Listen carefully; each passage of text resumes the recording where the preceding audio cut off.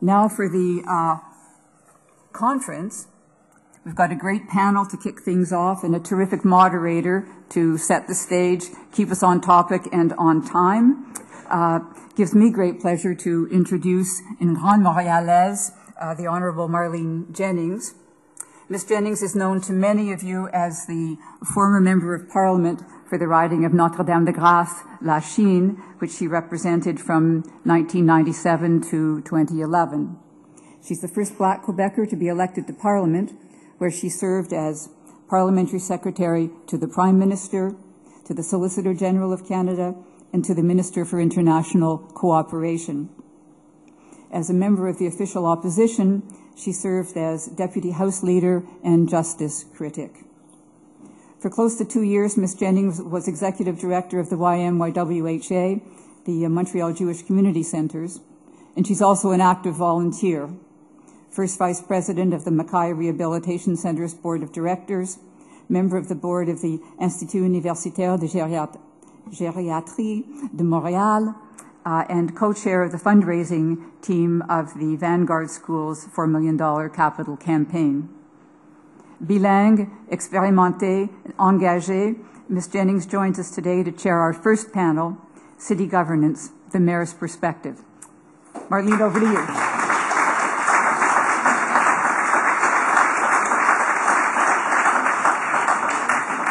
I don't know if I'm going to give the mic up. These days, I don't have very many occasions to speak before a mic. Thank you, Anne, for that lovely introduction. C'est un grand plaisir pour moi d'être ici cet après-midi. J'étais associée avec MISC 2011 à 2012 comme visiteur spécial et j'ai eu le privilège de aider Will et son équipe à organiser la conférence annuelle de 2012 sur le crime. And I know a lot about that, starting from my early age. Mais c'est également un plaisir de pouvoir modérer ce panel. We have a panel of 5 mayors of very diverse cities, but who have one thing in common. They're all mayors, they all have to answer to their citizens, and they all have the same preoccupations. I'm convinced of that. As Principal Fortier mentioned, the topic of the MISC conference is addressing this year is particularly timely, and I'm confident that these panel members that I'm about to introduce to you will have plenty to say about it. I'm going to introduce the 5 mayors who represent cities from across Canada, large and small, in alphabetical order. And as I finish the introduction, I'm going to ask the mayor to take a seat. Just leave the third one in this one for me. And once I've completed the introduction, then I'm going to ask again the mayors in alphabetical order to come up to the podium to give their presentation. And once the 5 presentations are completed, we will go to question period. I've got my questions, and because I hold the mic, I get to ask some of my questions before you do. Alors, comme j'ai expliqué, je vais faire l'introduction, la présentation des 5 maires en ordre alphabétique. À chaque fois que je termine la présentation d'un maire, je vais lui demander de prendre sa place. À la fin des 5 introductions, je vais demander encore en ordre alphabétique aux maires de faire leur présentation. Et à la fin des présentations des 5 maires, nous allons passer aux périodes des questions. J'ai quelques questions pour débuter cette période et par la suite, je vais lancer le débat à tout le monde. So, to begin, Mayor Bonnie Crombie. Mayor Crombie is currently serving her first term as mayor of Mississauga, Ontario. She took over office from one Hazel McCallion, one of Canada's longest-serving mayors. And although Mayor Crombie may be new to the role of mayor, she's not new to politics. She previously served as councillor of Ward 5 of Mississauga, and before that she was a federal MP for the riding of Mississauga-Streetsville, and I had the honour and privilege of working with Bonnie on Parliament Hill from 2008 to 2011, and we developed a friendship, and it's never gone away. Mayor Mark Heyck.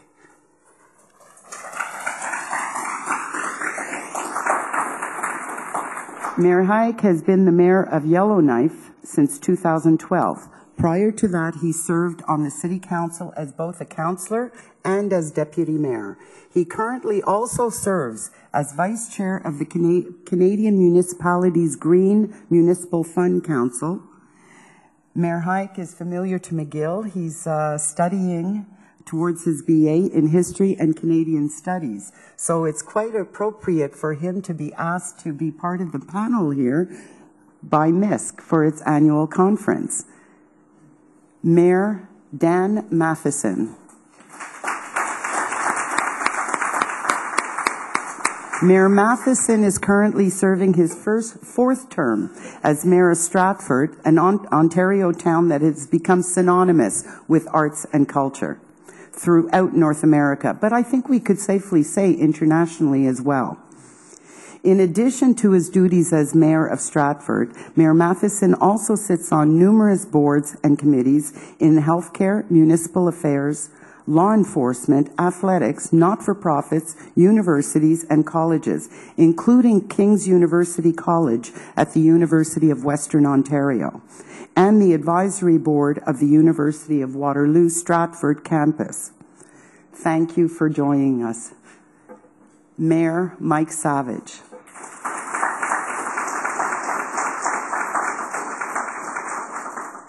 Mike Savage is the mayor of Halifax Regional Municipality since 2012.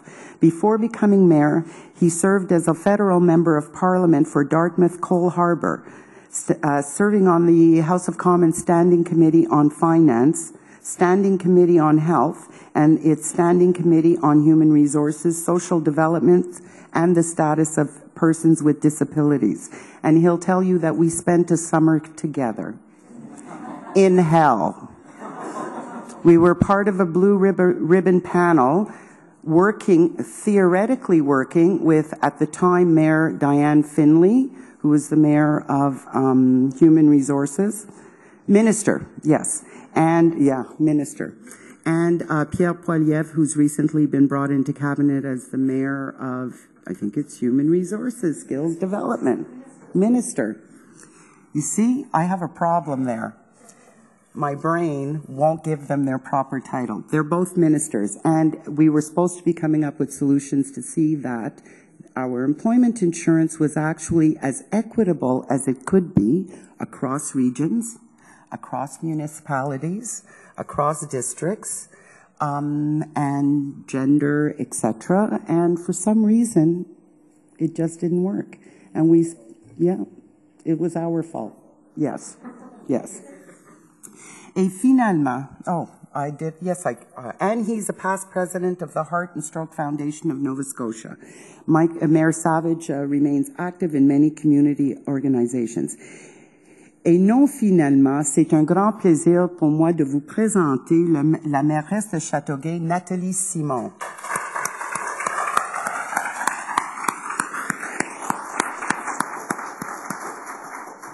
Élue depuis novembre 2009 au poste de mairesse, elle est également préfète de la municipalité régionale de Comet-de-Roussillon.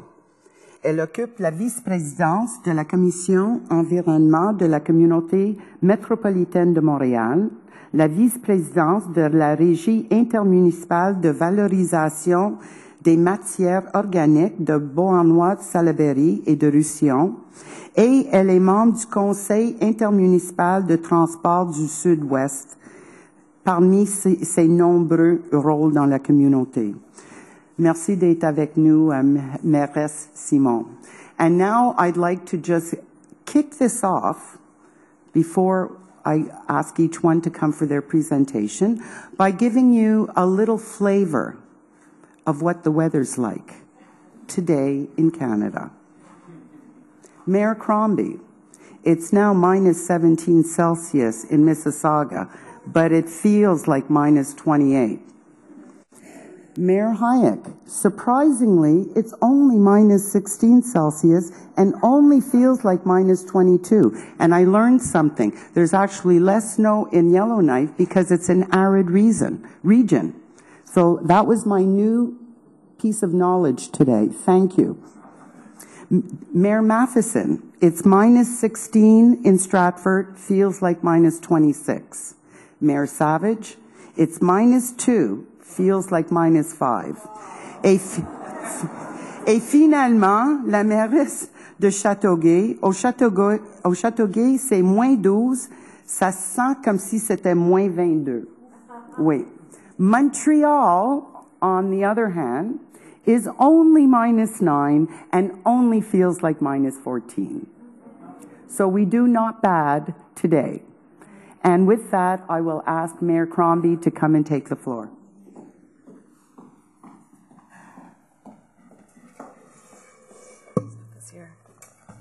So it's positively balmy in Halifax and coldest, I guess, in Mississauga.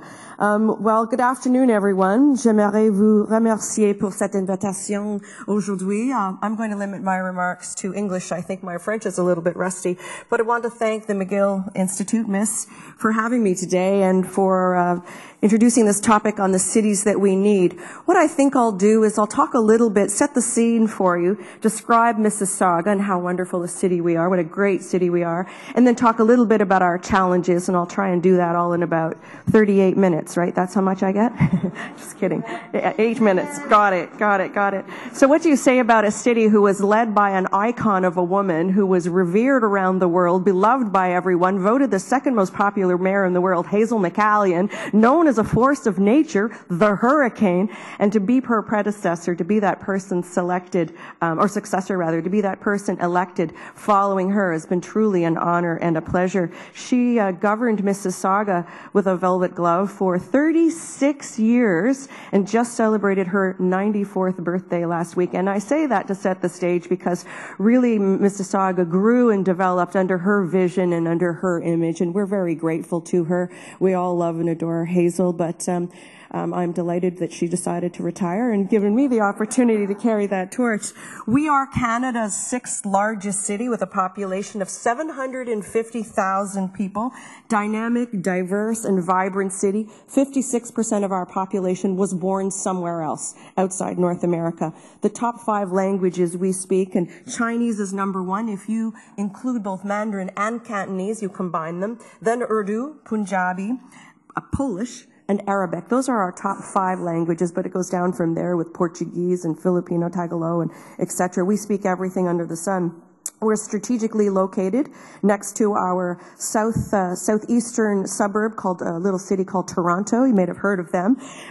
We're 90 minutes from the U.S. border as well. And have changed the landscape of Mississauga from pastoral setting to really iconic. We have a dense downtown full of condominiums, and maybe you've seen our iconic Marilyn Monroe towers, really quite swervy. They're very beautiful, and they've really changed the face of the postcard that is the GTA, the Greater Toronto Area.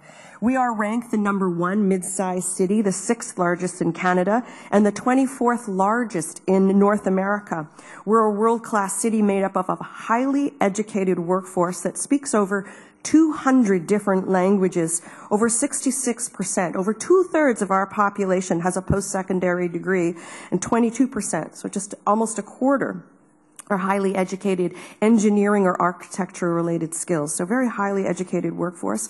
Last week I had the privilege of passing my first budget, almost $700 million, both capital and operating. But we're 2-tier government, so this is the city's portion.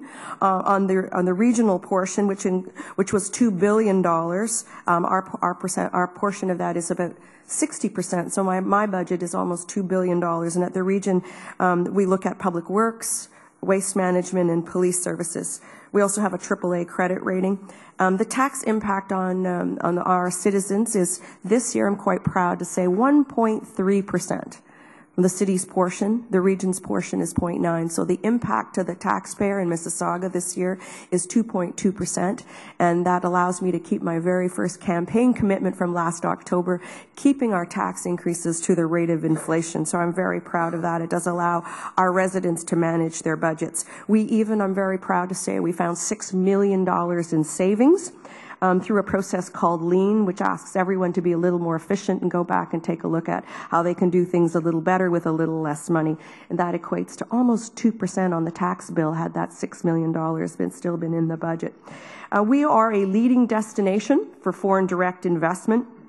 Our GDP is $40 billion.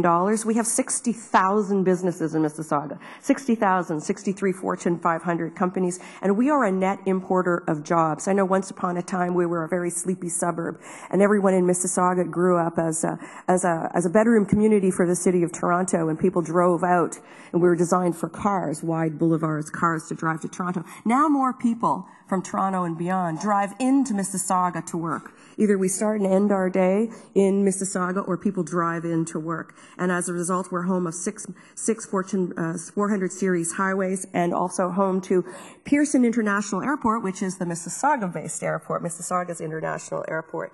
And job creators choose us because of our highly educated workforce. And we're also home to University of Toronto's Mississauga campus and the business school at Sheridan College.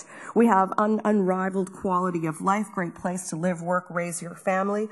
We have higher than average couples and 9 community centers, just to put things in perspective, 225 kilometers of trails, 25 ice pads, 11 indoor or outdoor pools, 22 kilometers of shoreline, and 240 kilometers of bike lanes. Cycling is a big pastime. We have 4 active business improvement areas, and we are known as the Festival City. We have festivals, with cultural festivals such as Carasaga, waterfront festivals, Southside Shuffle, comedy fests, and Canada Day. We have great creative spaces, Celebration Square, our Living Arts Center, outdoor cafes, and wonderful public art. We do require new developments to dedicate a portion of their development towards an item of public art. So we have great sculptures in front of buildings. We have carved trees. We have unicorns, piano keys. We have wonderful, wonderful public art. It's a priority for us in Mississauga. Arts and culture is is thriving. We have a very highly talented arts and culture community in Mississauga. But we are 41 years old this year, so we are facing the same challenges 3 minutes, all right. I'm getting there. Other cities our size are facing.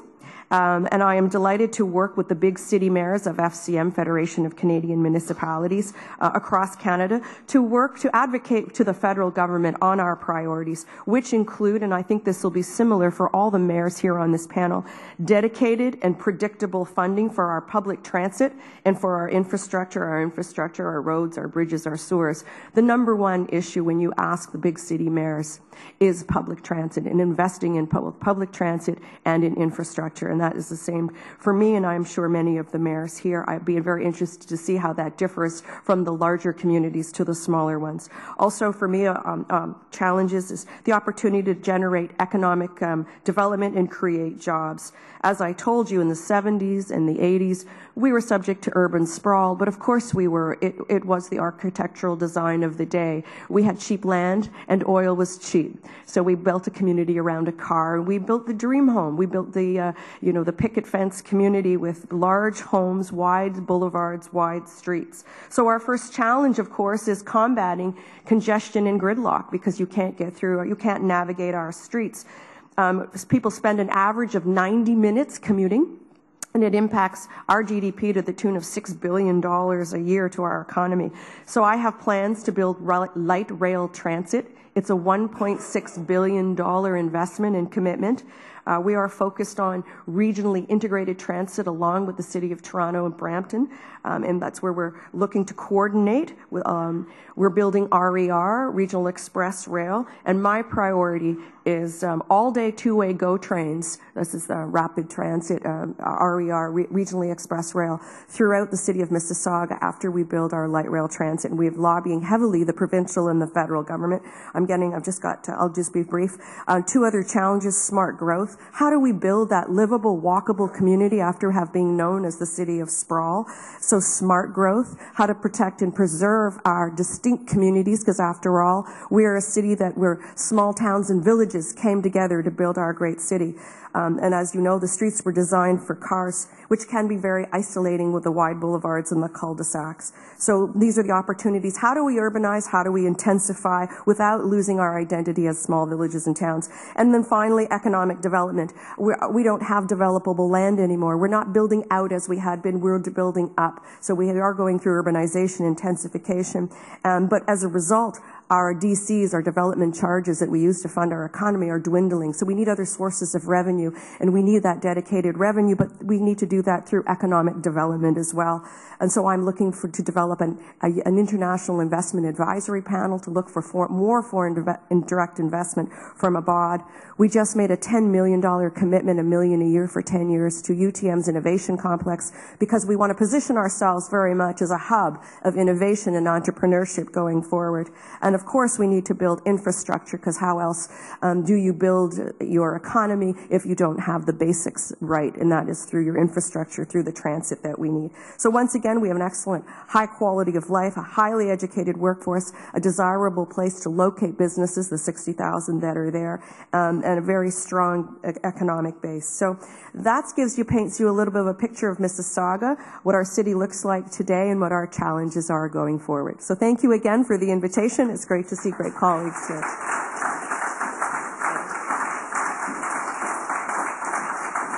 Thank you, Mayor Crombie. And now I'd like to ask Mayor Mark Heyck to come up.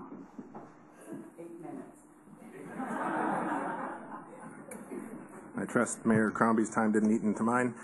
First off, I have to apologize to Mayor Crombie. When people have been asking me how did I get to Montreal, I've been telling them I flew through Toronto. In fact, I guess I flew through Mississauga. So I will keep that in mind in the future.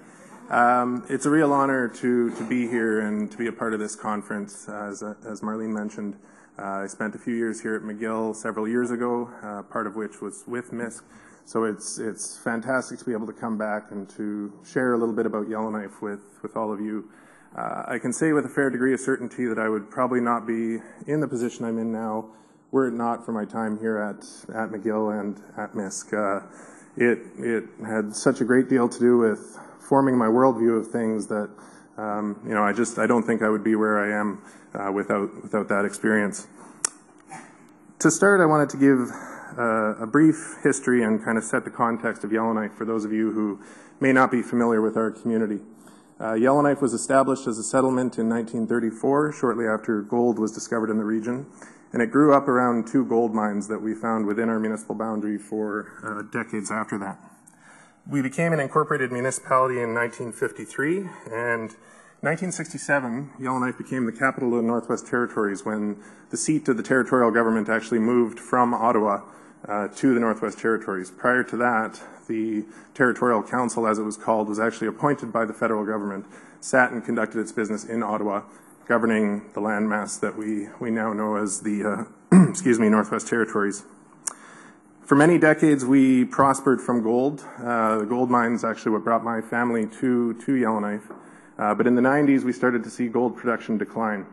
And we were very fortunate that during that same period, diamonds were discovered several hundred kilometers north of Yellowknife. So just as the gold was declining, the diamonds came on board. But we saw a shift in the dynamic in the type of economic activity and the type of employment that created. Because these mine sites are about 300, 350 kilometers away from Yellowknife, you have 2-week rotations where people go in for 2 weeks and come out for 2 weeks. And in the gold mine days, basically everybody that worked at those mines lived in Yellowknife, whereas with the diamond mines, you can have people living in just about any corner of Canada and then coming back to work for their 2 weeks. Today, we're a city of approximately 20,000 people and a very diverse community. We have probably about 120 nationalities represented within our small community. One of my favorite duties as mayor is attending citizenship ceremonies, and we had one a few months ago where 130 new Canadians from 39 different countries were sworn in Yellowknife, and it's a heartwarming experience. I should also mention that Yellowknife has one of the highest household incomes of any city in Canada, possibly only surpassed by Fort McMurray, and given what's happening with oil these days, that could very well change quite soon. So to those of you in the room who may be nearing graduation and looking for employment opportunities, I encourage you to take a look at what Yellowknife has to offer. I think through some of the questions that we'll discuss today, a lot of the challenges that are common to all municipalities will come out. Certainly affordable housing, infrastructure, public transit, those are things that affect all communities. But in this presentation, I wanted to touch on a few of the things that are perhaps unique to northern and remote communities in terms of the challenges that they pose. Yellowknife sits within an unsettled land claim area. In the Northwest Territories, the northern half of the NWT is virtually all settled, has settled land claims. But the area in Yellowknife and around Yellowknife is unsettled, which creates a lot of uncertainty from an economic development perspective, but also from the perspective of the Yellowknife's Dene First Nations, which have inhabited that region for thousands of years. We find it difficult to work with our territorial government in acquiring land as these negotiations are ongoing, because they're very reluctant to dispose of land to the city while they are in the midst of negotiations. So for planning for future residential or commercial or industrial growth, we're quite hamstrung in acquiring the land that we need to be able to plan for that properly. One of the other big challenges that we face, and as I mentioned earlier, Yellowknife was founded on 2 gold mines. Well, one of those mines went out of commission in 1999, the other in 2003. And so we have huge quantums of land within our municipal boundary that were used for decades for industrial purposes that are virtually unusable to us now. One of those in particular that some of you may be familiar with is called Giant Mine. And the owners of Giant Mine over the years, because we sit on the greenstone belt on the Canadian Shield, that's a very rich, the minerals are very rich in arsenic. And the process that they used at this one particular mine to process the ore was they put it into what's called a roaster. And in that process, a chemical change occurs where one of the byproducts is arsenic trioxide. Well, for decades, they took this arsenic trioxide and piped it back underground into the mined-out stopes, to the point where in 1999, when Royal Oak was the last company to own that mine, when they declared bankruptcy and walked away scot-free, we have now 237,000 tons of arsenic trioxide stored underground at that mine. And then basically the federal and territorial governments have been left holding the bag for the cleanup. So again, that's a big challenge for us, and we need to figure out what, if anything, can we do with these huge quantities of land that sit within our municipal boundary. One of the other big things, I think this will certainly come out in the discussion today, is the overarching question for this session is what do the cities that we need look like, and what powers do cities need to advance their interest and to advance the vast majority of citizens in this country who live in urban areas. In our context in the Northwest Territories, we are governed by a piece of legislation called the Cities, Towns and Villages Act. And essentially we have to work and operate under the same rules that apply not only to the city of Yellowknife, but to villages of 300 or 400 people. And it makes it very difficult for us, where we have a much greater capacity to carry out the interests of our citizens and further the interests of our citizens, to do those things when we have to go cap in hand to the territorial government time and time again for the smallest things that we need. So that's something that, certainly there are municipalities in Canada, Toronto being a good example, that have advanced their interests with their respective provincial governments to put in place the legislation that allows them to more flexibility and freedom to do what they need to do. We also face a major political challenge in that in our legislative assembly, in the Territorial Legislative Assembly, Yellowknife, which is approximately half the population of the Northwest Territories, only has about a third of the representation in that legislature. And so we face a constant challenge just politically at the territorial level in advancing the interests of our community when we face pushback on anything that appears to be good for or slanted towards our city. And that's something that we had an Electoral Boundaries Commission last year, and our legislature, unfortunately, is the one that decides what the actual electoral boundaries are going to look like, which to me seems like a bit of a conflict of interest. But they've decided to stick with the status quo, so we're actually contemplating a court challenge right now under certain sections of the Constitution to see whether or not they can do that. Lastly, one of the big challenges we face is climate change, and that's certainly common to communities across Canada, but manifests itself in different ways. Often when we talk about climate change, in the past anyway, in Yellowknife, people would scoff a little bit and say, well, you know, if it goes up to minus 30 in the winter from minus 35, then I'm okay with that. This past summer, some of you may have seen the news about the forest fire season we experienced in the Northwest Territories, where there were a greater surface area of forest fires burning in the Northwest Territories just this summer than in the average of Canada as a whole over the past 10 years. We had 3 million hectares burn. We had a relatively small fire of about 20,000 hectares that was about 30 kilometers away from Yellowknife, and depending on the weather conditions, could have changed at any moment and put our community in danger. So that really, I think, brought home to us some of the very tangible effects of climate change and how potentially devastating it can be. And that's something now we are, while we've had success in climate change mitigation in the city of Yellowknife, we now have to take a much harder look at adaptation and how we're going to change the way we do things to prepare for perhaps more frequent events like that in the future. I'll just end with an opportunity that we see. Certainly the Government of Canada over the last few years has put a much greater emphasis on Arctic sovereignty. And that's a discussion that we need to have as a country. The current thinking at the federal level anyway appears to take more of a militaristic approach to what Arctic sovereignty means to them and how they're going to exert Arctic sovereignty. For communities in the North, we know that we need to have strong, viable, healthy communities where we actually occupy the North to exert that sovereignty and express that sovereignty. So I look forward to the discussion today with my fellow mayors, and once again, it's wonderful to be back here and part of this event. Thank you.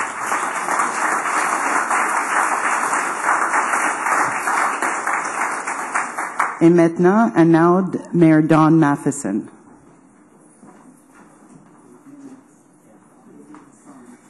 Don't worry, Marlene, I can keep time. I have a BlackBerry. Well, good afternoon, everyone. It's a privilege to be here at MISC and an honor for me. I've grown up in Stratford as a lifelong resident. Stratford was first settled in 1832, incorporated in 1854. It sits in southwestern Ontario, about an hour and 20 minutes from Mississauga. We'll do that now that it's the center of the universe, since Bonnie told us that. And what we've found in Stratford, being a predominantly rural community, surrounded by the County of Perth, which is the most agriculturally productive county in the country. Almost $2 million a day in farm gate receipts come from the communities surrounding Stratford, and of course the services in Stratford are used for that.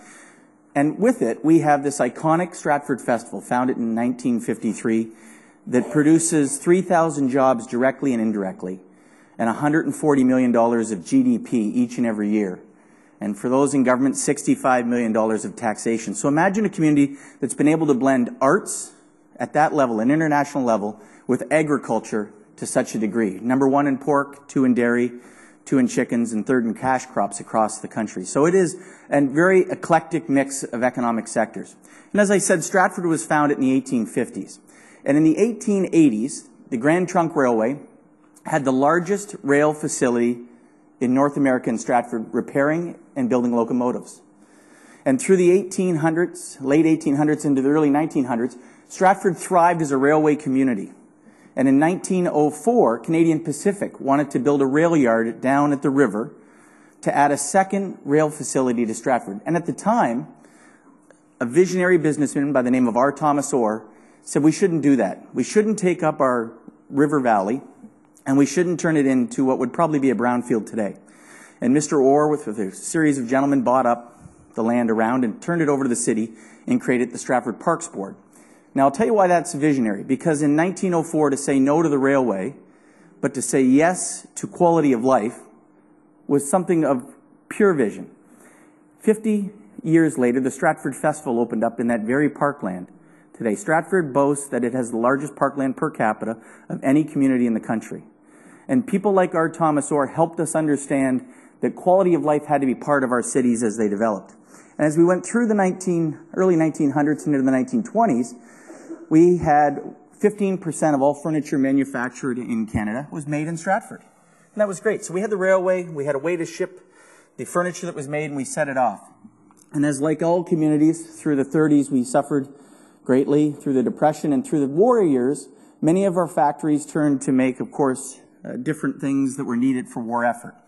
And we came out in the 1940s and into the 1950s, Stratford with a proximity of 3 hours to Windsor, 2 hours to Buffalo, the rail yards in the city. It looked like it was going to be a boon time for Stratford to become a branch plant for U.S. facilities. But the railway told the city fathers, at the time there was 20,000 people in Stratford, 2,000 of them worked in the railway, 10%, that they were leaving. They were closing up the shop and they were going away. So you can imagine the panic and fear in a community of our size, 32,000 people now, 20,000 then, of what do you do with a community that's losing 10% of their economic base?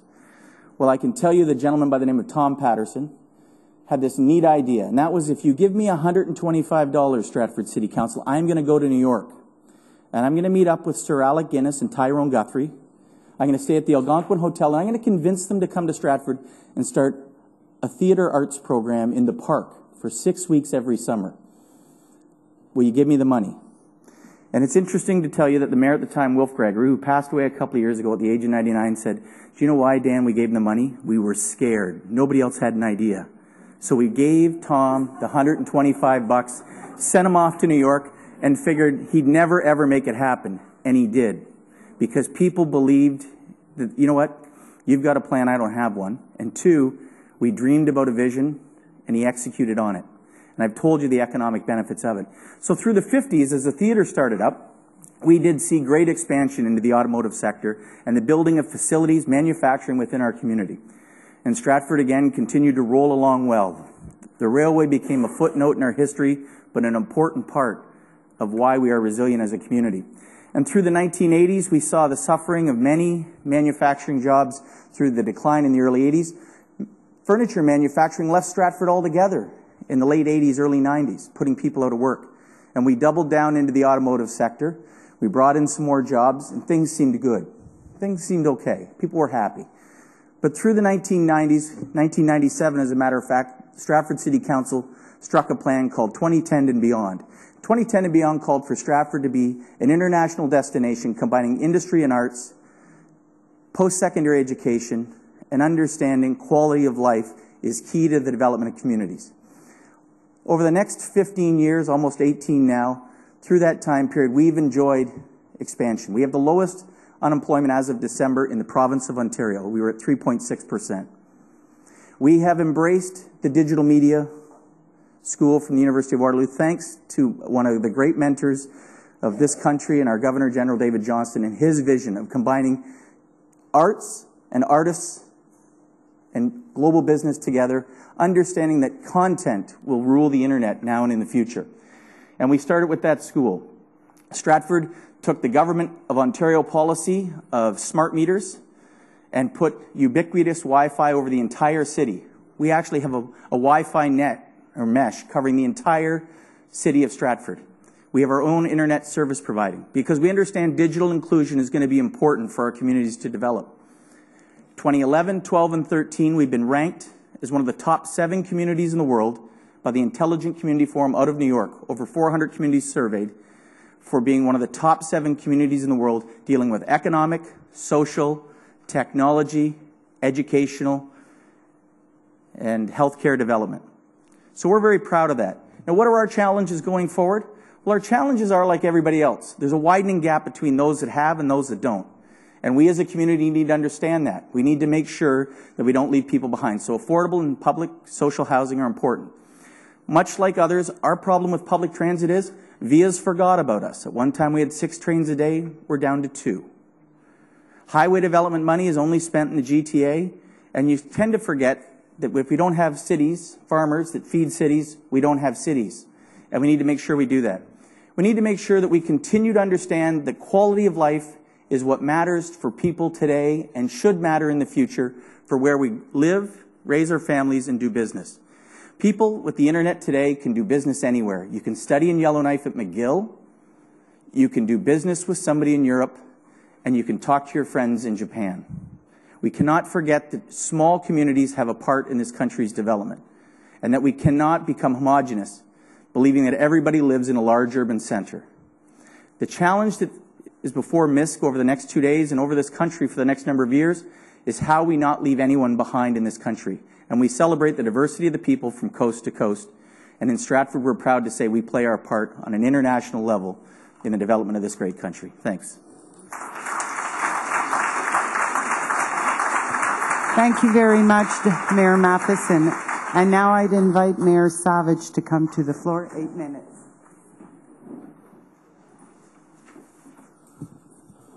Thank you very much, Marlene. Thank you, MISC, for putting this on. I'm really pleased to be here.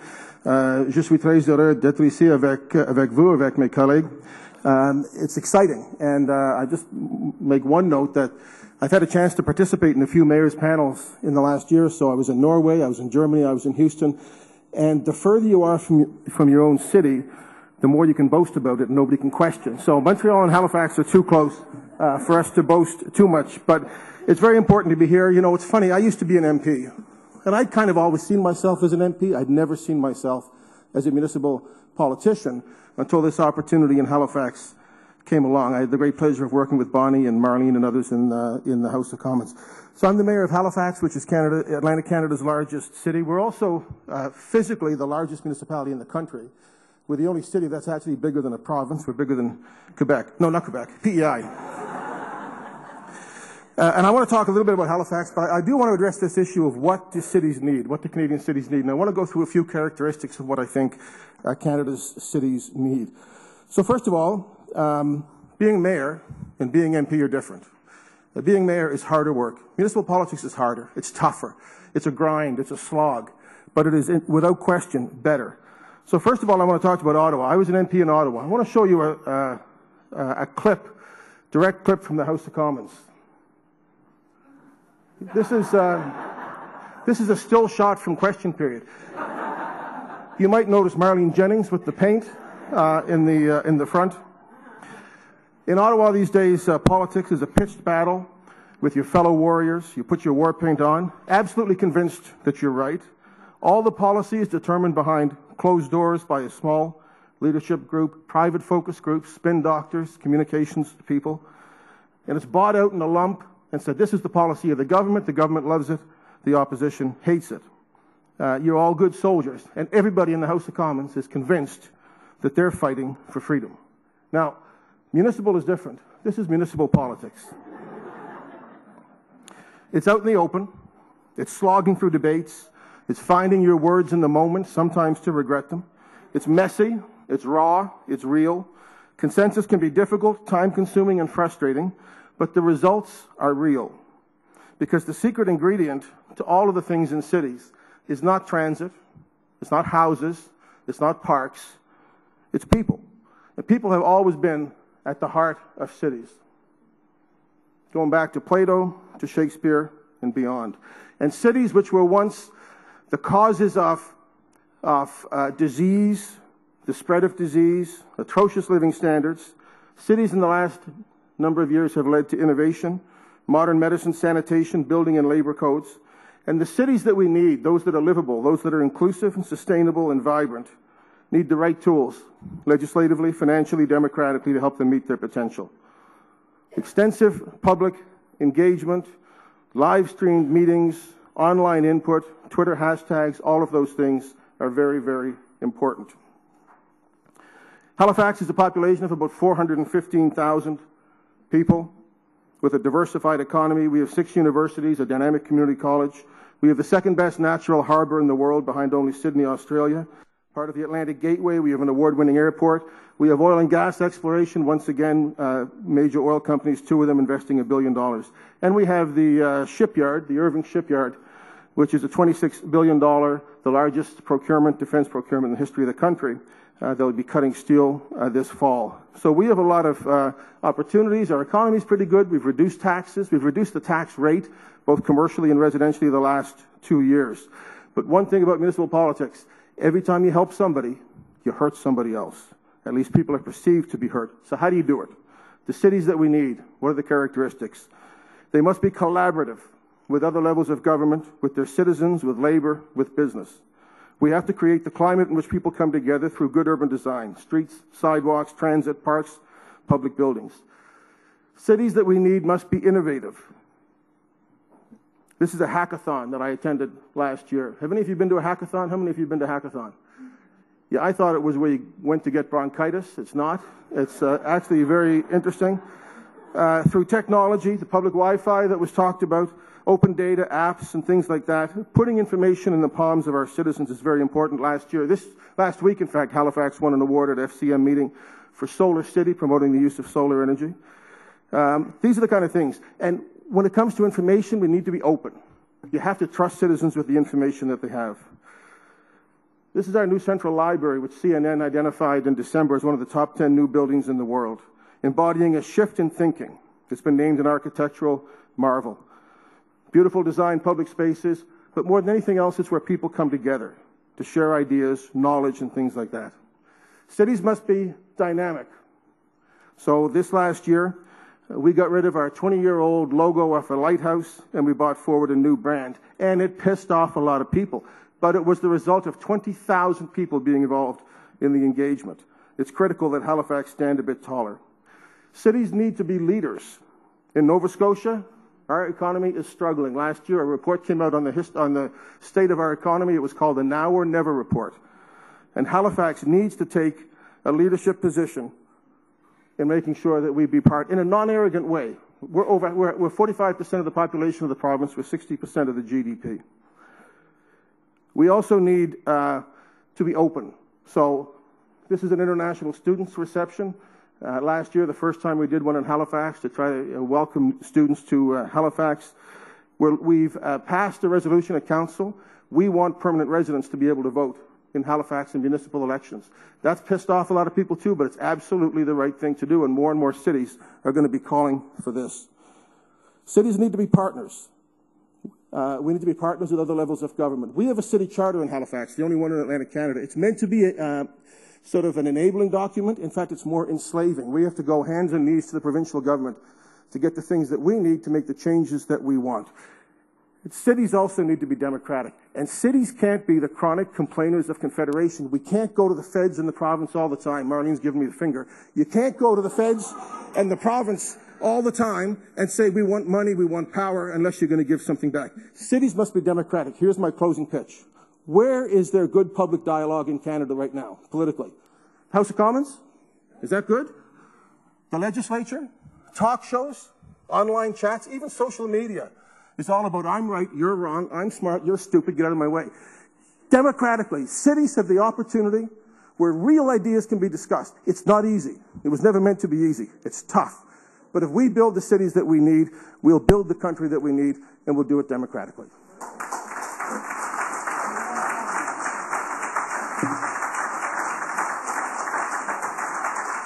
Thank you, Mike. Et maintenant, j'aimerais demander à la mairesse Simon de venir au podium. Et 8 minutes.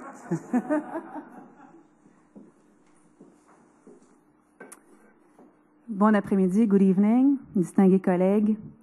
Un salut particulier aux organisateurs de cet événement et je vous dirais que la gouvernance est un exercice bien complexe et je suis heureuse d'avoir été invitée pour en parler.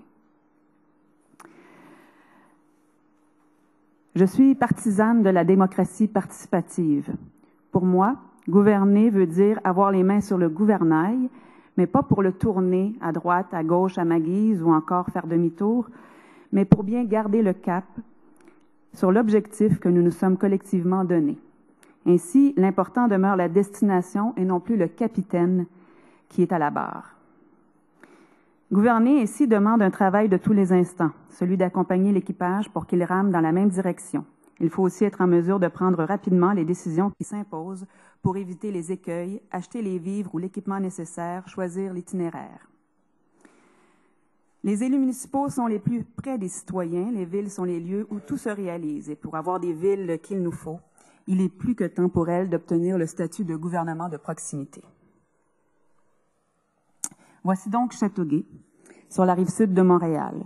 une banlieue type de la grande région de Montréal, 80% de la population qui travaille sur l'île de Montréal, qui emprunte donc le pont Mercier en grande partie pour se rendre sur l'île.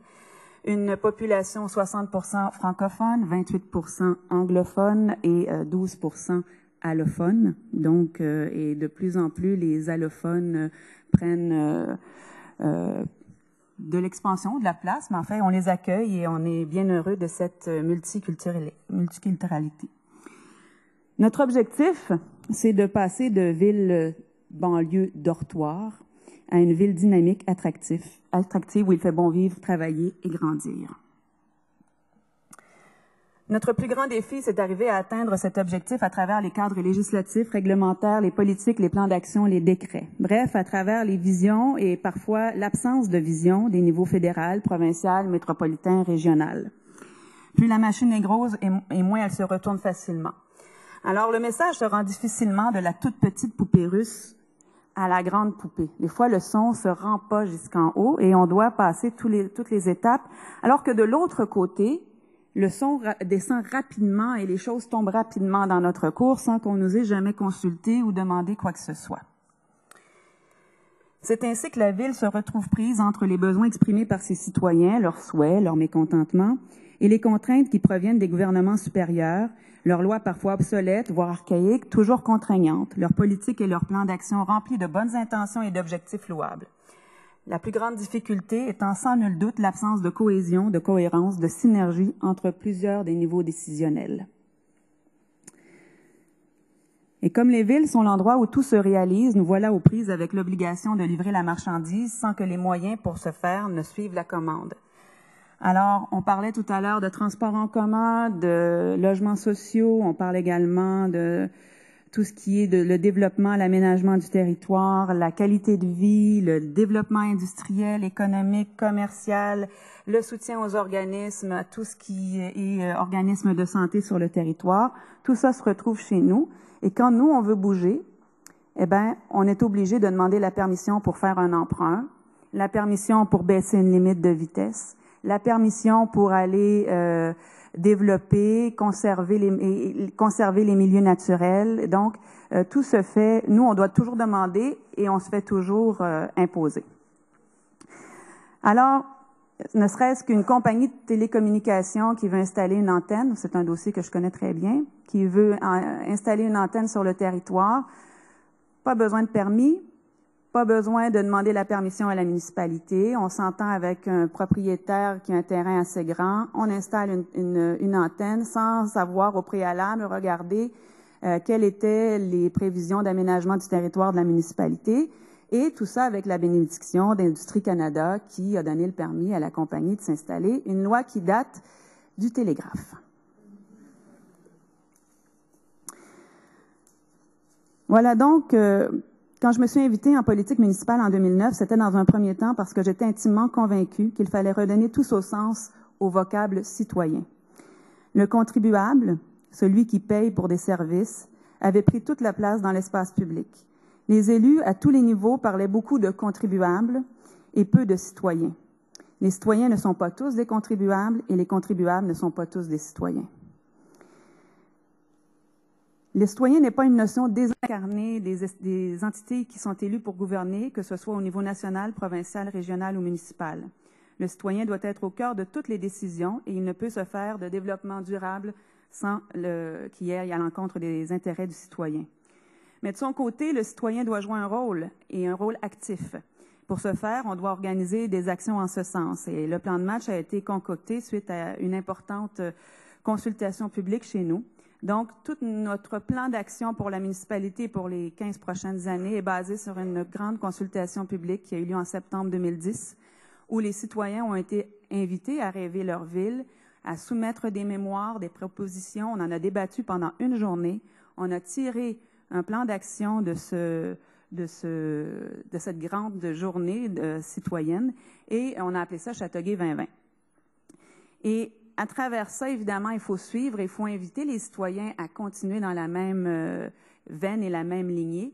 Alors, on les entretient à chaque 2 mois. On a des rendez-vous citoyens. On a des conférenciers qui viennent leur parler de ce qu'est le développement économique, comment on voit le nouvel urbanisme, les changements climatiques et comment s'y adapter, ce qu'une ville doit faire pour faire face aux défis qui vont se présenter à elle dans le futur. Et donc, on tient ces rencontres et avec tout ça, évidemment, on a mis en place les grands chantiers. Donc, parmi nos citoyens qui sont le plus intéressés à s'impliquer dans la municipalité, on a formé une dizaine de comités qui traitent d'aménagement du développement, de l'environnement, de la vie citoyenne, donc les loisirs, la culture, la vie communautaire, l'administration intègre, éthique, également le développement économique. Et ces citoyens se rencontrent plusieurs fois par année pour proposer des choses qui seront ensuite adoptées par le conseil municipal.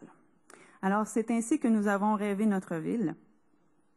Et comme je le disais d'entrée de jeu, il est donc primordial, si nous souhaitons pouvoir réaliser cette communauté dynamique, prospère, compatissante, attractive, où nous sommes fiers et heureux de vivre, il est primordial donc que les choses changent, que les municipalités soient véritablement reconnues comme des gouvernements de proximité, exerçant les compétences qui sont les leurs de façon autonome, en concordance avec les autres paliers gouvernementaux.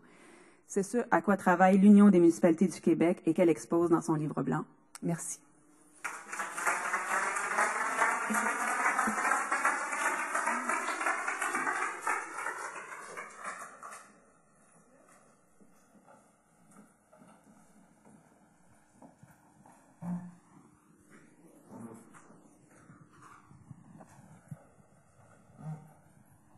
Hello?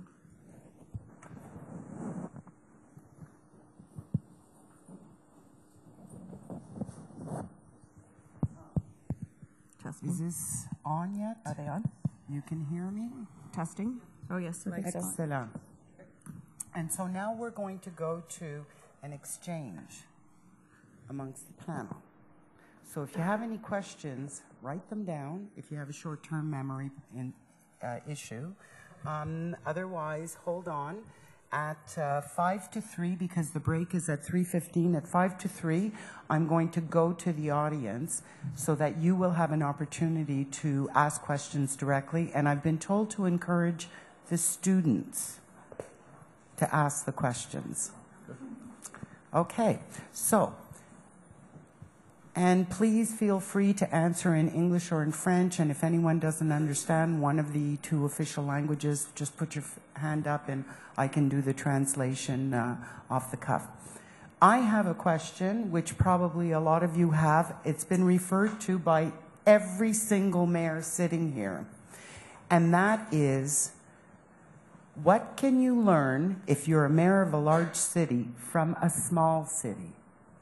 And given that we have 2 mayors of fairly large cities, Mayor Crombie and Mayor Savage, I'm going to ask you each very briefly, what can you learn from Yellowknife, from Stratford, and from Chateauguay?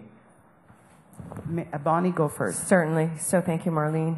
I think that you have to always remember your roots, preserve your culture, your traditions, your heritage. Mississauga, of course, as you know, 750,000 people, 6th largest in Canada, but we were an amalgamation of small towns and villages, Streetsville, Malton, Port Credit. So it's important to maintain your identity, but we can also learn from the best practices around the world, and especially around Canada. Some of the best ideas I used in my campaign came from other cities. They came from Calgary, and now I'm looking to Stratford and to Yellowknife at some of their best practices, and we can all, and also Halifax. My friend here who's got all the input on on the democratic reform. I think there's best practices we can learn from everyone, and that our challenges are similar. And I think the number one challenge is always going to be, how do we find that dedicated, sustainable funding so that we can continue to grow and continue to be the engine of change and the engine of the economy? Thank you, Bonnie. Mike? Well, there's 2 groups I belong to that I get a kick out of. One is the Big City Mayors Caucus, where Halifax would be one of the smaller cities. But the other is a group called the Atlantic Mayors Congress, where I'm in a meeting with other cities from Atlantic Canada, some of whom are very, very small communities. In fact, last year at one of our meetings, we do a little round table, what are the highlights, and somebody had 3 houses built in their community that year, which was going to increase their tax rate. So you realize that in some cases, the issues are the same, they're a matter of scale. We all have the same challenges when it comes to things like infrastructure, wastewater, roads, snow clearing, and all those kinds of things. And then there's other issues that are more peculiar to larger cities. I don't talk a lot of transit with communities that don't have transit. Affordable housing is a big issue in Halifax, as it is in some other communities. It's not as much with others. But we've got some communities in Atlantic Canada that have done some amazing things, for example, on how to deal with extreme weather change for coastal communities, flooding and things like that. And some of the smaller communities have led on that very much. So, you know, really, we're all born and we all grow up somewhere. We weren't put in a big city because we were smarter. We weren't put in a little city or a town because we were smarter. There's smart people all over the place, and there's good ideas, and we all have to react in some way to the major challenges that we all face. So in some ways, the size doesn't really matter. Thank you, Mike. Does that sound okay? From the laughter here, from the laughter in the room, it sounds like you may have some people who don't agree with you. I hope. Okay. Each one of you has mentioned the issue that the current fiscal and constitutional arrangements are basically brakes on your city's means an opportunity to actually respond effectively to the needs of your community. Alors, j'aimerais commencer avec vous, Nathalie. Vous avez mentionné que vous avez eu un sommet 2020 et il y a plusieurs choses qui sont sorties suite à la consultation publique. Et une des choses dans votre PowerPoint était la question des arrangements fiscaux et constitutionnels qui sont vraiment des freins. Alors, j'aimerais que vous expliquiez brièvement quels changements spécifiques, ou les 3 premiers, qui devront être faits pour permettre à votre communauté et aux autres communautés de vraiment pouvoir répondre effectivement aux besoins de leur population. En fait, ce qu'il faut comprendre, c'est que ça ralentit considérablement la machine. Et quand on parle, par exemple, de développement économique, quand les compagnies cherchent à s'installer, notamment, nous, on a maintenant l'autoroute 30 là, qui longe, et c'est un nouvel outil. On a attendu après pendant 50 ans. Et donc, on voudrait pouvoir tirer avantage de cette autoroute-là. Et simplement avoir à demander la permission pour un terrain, le ministère de l'Environnement. Après ça, le ministère des Transports. Après ça, le ministère des Affaires municipales.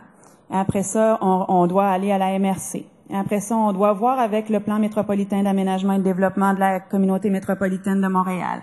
Ensuite, ça nous revient avec, une fois que tout le monde est passé là-dessus, ça nous revient. Et là, on nous dit, faudrait changer la virgule, elle est pas mal placée, puis revenez-nous. Alors, on recommence le même chemin. Et là, on arrive finalement, la compagnie est allée s'installer à Cornwall. Et donc, tout passe comme ça sur notre nez parce qu'on n'est pas assez rapide à se positionner, parce que la bureaucratie est beaucoup trop lourde et les ministères, les gouvernements, tous les paliers, travaillent pas de façon dans des vases communicants. Ils travaillent en silo et à ce moment-là, on n'arrive pas à trouver notre chemin jusqu'à ce qu'on ait quelque chose qui se réalise sur notre terrain. Et en plus, il faut qu'on demande la permission pour emprunter, pour faire nos rues. Quand ils nous donnent des subventions, ils nous disent pourquoi il faut qu'on dépense l'argent. Parce que si moi, j'ai des besoins autres que de mettre de l'asphalte dans une rue ou changer un tuyau d'aqueduc, que j'aimerais mettre ça pour revitaliser les berges de la rivière, j'ai pas le droit à la subvention. Donc, on doit faire exactement ce qu'ils veulent, quand ils veulent, dans l'ordre qu'ils veulent. Et il faut qu'on soit gentil en plus pour qu'ils nous donnent la subvention.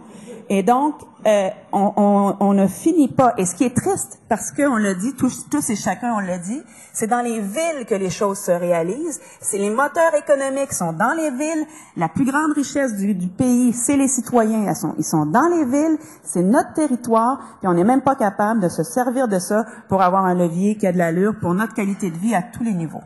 Merci, Nathalie.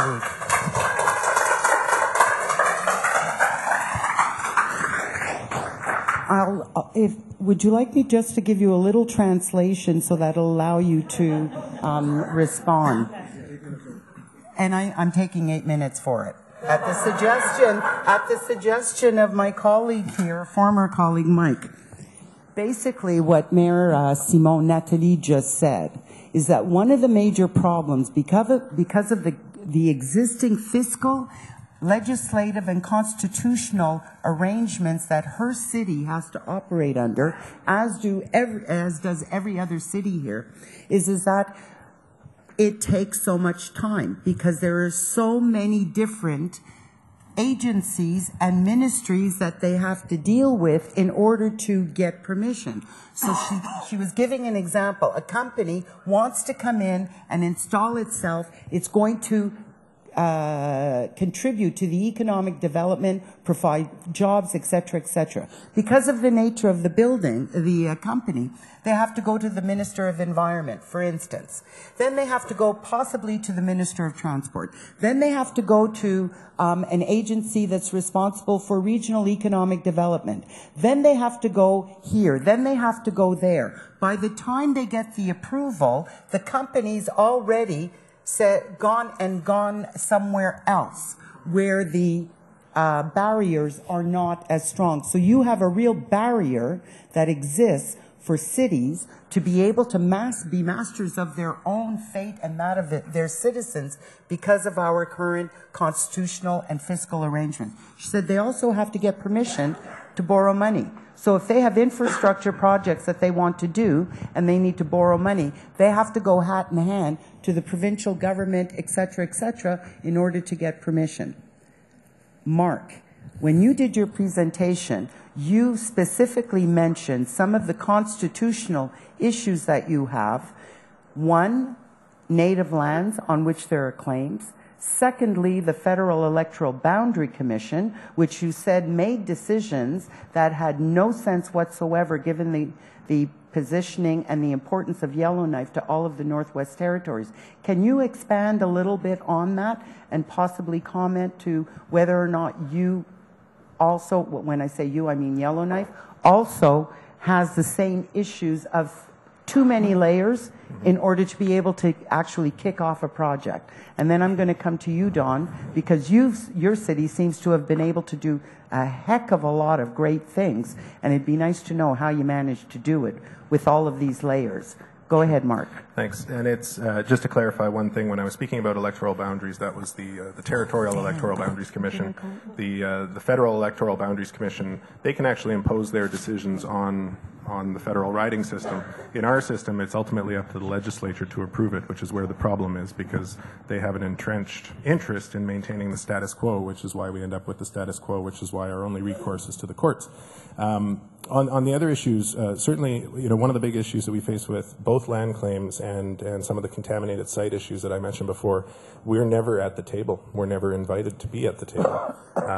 We have, we're charged with representing the interests of 20,000 citizens in our city, but the federal and territorial governments, there is still that somewhat patriarchal attitude that, this is the municipal government down here, we are the senior levels of government. And I consciously have stopped using the words levels of government. I refer to them as orders of government because in my mind anyway, we're all equal. And we're not at that table. In terms of those contaminated sites I mentioned, again, we had to use a kind of a legislative maneuver to trigger an environmental assessment of one of the remediation plans for one of those mine sites, just so that we would have the opportunity to intervene in that process and express the best interests of our citizens. In terms of the layers that we have to go through, I'm astounded at what some parts of the country have to go through. We have I would say, a greater degree of autonomy as a municipal government in the Northwest Territories than most do. I'm still trying to wrap my head around the Ontario Municipal Board. That seems like a very interesting construct, and certainly the experience of Chateauguay with all that they have to go through is it's a challenge. We are able to, for the most part, move things ahead, and that's one of the benefits of living in a smaller jurisdiction, quite frankly. Whether it's the city of Yellowknife or the Northwest Territories, while it's a vast geographic region, really population-wise and relationship-wise, it is a small place. It's nothing for me to go and knock on the Premier or the Minister Minister of Finance's door with the territorial government and say, look, we need to talk about an issue. But one of the other issues from the national perspective, and I think it was Mike that spoke to, having strong communities across the country leading to a strong country, is that we've got a complete hodgepodge of situations from province to province and territory to territory where there is no uniformity in what applies to each of us. Some places, some municipalities have different powers, some have different responsibilities, and on top of all that, we tend to get regulations downloaded to us that impose further costs on us without the fiscal or legislative tools to deal with those. The most recent example for us was the territorial government adopted drinking water regulations that were established by the Canadian Council of Ministers of the Environment. Well, for the City of Yellowknife, that meant a requirement to build a new $30 million water treatment plant. There was no funding that came along with that decision to impose those regulations on us, but it came. And down the road, we're looking at wastewater regulations that will be imposed on municipalities across Canada. So, those are some of the issues that we need to deal with, and I think it's necessary to have a national conversation on the state of cities and what cities need, and begin to pull in all those different orders of government to have that conversation. Thank you. Dan, I've been mistakenly calling Dan Don. So, no, and he said it's all right as long as you don't kick me out of here. I confess I am lousy, absolutely lousy with names. So, I apologize. And Dan, how has Stratford managed to meet some of the challenges, if not all, but some of the challenges that are facing a lot of mid-sized, smaller cities? When we hear about all of these different levels of government that can be a break. Well, I think part of the challenge for us is that we've had challenges. Instead of waiting for the senior levels of government or partners that we have in government, sorry, Mark, I don't want to upset you on that. But one of the challenges, instead of waiting for them to act, we've just decided we're going to do what's in the best interest of our community and go forward. I'll give you an example. Between 2004 and 2014, the City of Stratford did $250 million, $250 million of infrastructure spending in our community. We received $66 million of it from senior levels of government. We raised over, let's say about $85 million of it through taxation, our capital budget, and we put the other $60-some million in debt because we couldn't wait for this archaic idea that one-third will come forward, because we suffer from not having a member of the government in the provincial legislature, which is the first strike, an ineffective member of the governing party at the senior level, so you don't get it. And unless you play those games, it doesn't work. So we just decided we're going to do it. Our citizens deserve to have roads that are paved, sewers, both sanitary and storm, that are reliable, water that is safe and drinkable, arenas and community centers that are usable. The University of Waterloo Stratford campus was a $20 million project, and we needed to come up with $10 million for operating endowment. The federal government told us very clearly we don't do funding for education, which is garbage, because the same year, through the Western Diversification Fund in Alberta, which is federally funded, they gave $20 million to the University of Alberta. But they wouldn't give $10 million to the City of Stratford towards our project. We went out, ponied up a city of 32 million, not a country of 35 million, a city of 32,000, went out and put $10 million up, bought the land for $5 million, convinced the province it was a good investment at $10 million, and got $10 million from the OpenText Corporation of Waterloo, Ontario, and Tom Jenkins, the CEO, because they believed in a vision. The system's broke. There's over 2,000 communities in this country, and you shouldn't expect 2,000 of them to have to adapt and find new ways to do things each and every day, because the rules don't work. There's over 50% of the infrastructure in this country is owned by municipalities, and we have less than 10% of the funding to administer it, because we don't grow with the economy. And as they see increases in revenue, like they have with the oil patch, they've gone and done what's important to them. Reduce taxes, talk about law and order, and things that don't matter to the quality of life in communities. And what happens is they pass the expenses on to us. And I'm the one that has to face people and say, taxes are going up 2% this year or 3%. And I can tell them that their home's worth more, but that means nothing to people. When the federal government collects more money from people, at least they have something to show for it, because more went in their pocket every year. It's a sad state of affairs, and I think FCM has done a good job. Paul Martin, through the green funds, I will say, in the gas tax money, at least we have predictable amounts of funding we can expect every year, but that doesn't solve the problem. That's the first step in a 100-mile journey. Wow, thank you. Before I go to the next question, Bonnie, would you like to comment? Please, go ahead. So, and I'm sure Mike would as well, but I think Dan painted an excellent picture of you. It's clearly our biggest challenge, our biggest constraint is our ability to raise revenue. I mean, how much can we realistically increase your property taxes each year?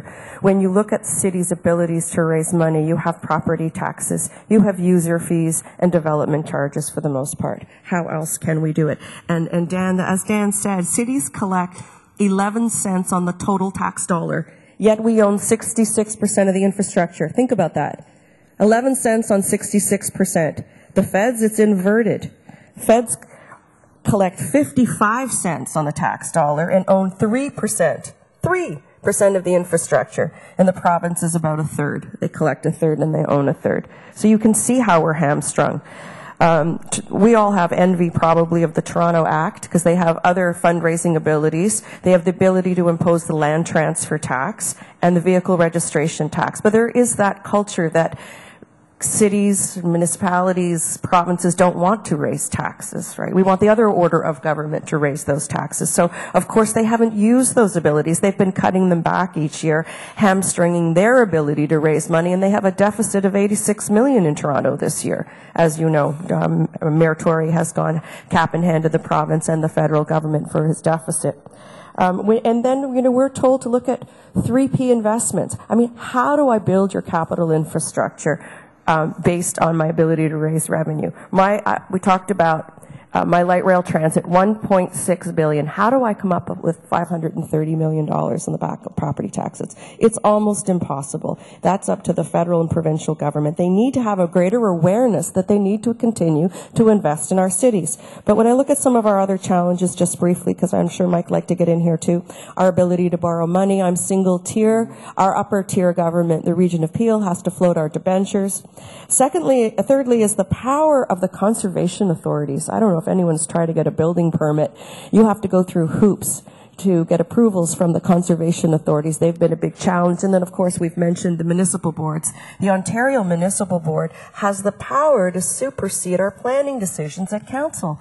Think about that. We make decisions what we think is best for our communities, developments that we think is right for our communities, and developers have the ability to go to an appeals tribunal and strike those decisions down. They have the ability to supersede our decisions. So that is very, very frustrating.